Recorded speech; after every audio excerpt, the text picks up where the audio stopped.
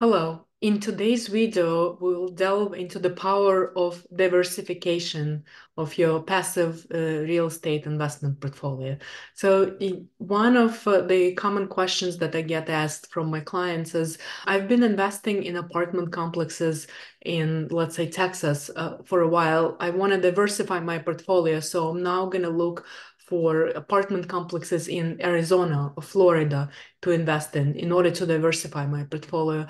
And my answer to this question is you may look in those other states to diversify your portfolio, but diversifying your portfolio geographically, it's not the extent of diversification. You can continue diversifying your portfolio by two other methods. One of them is diversifying it investing in other real estate asset types, such as, for example, mobile home parks or retail, shopping plazas, medical offices, flex space, and so forth. There are many other real estate asset classes that you can invest in and continue diversifying your portfolio. And the third way to diversify it is by investing in different real estate investment strategies.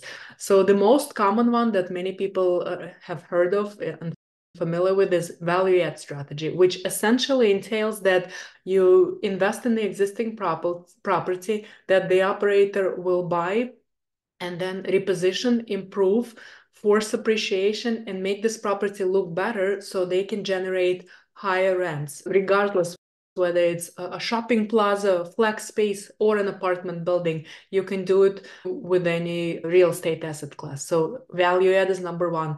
Aside from that, you can also invest in construction. Construction is typically more risky because you don't have existing assets, so don't expect to receive immediate income. You typically need to wait from 18 months to 2 years or longer until the property is built to start receiving income or to see the property sold and receive the appreciation from what's been built on the land and now is a property to be sold.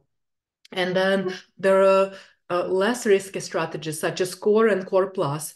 They're typically good for investors that are looking for purely asset and capital preservation. So if you want capital preservation, core and core plus strategies allow to generate usually anywhere between 4 to 6% in general, but they are much less risky than, let's say, value adds, and of course, much less risky than new construction as well. So to summarize, there are three ways to diversify your real estate investment portfolio. Number one is by investing in different geography. Number two is by investing in different real estate asset types. And number three is by investing in different real estate investment strategies.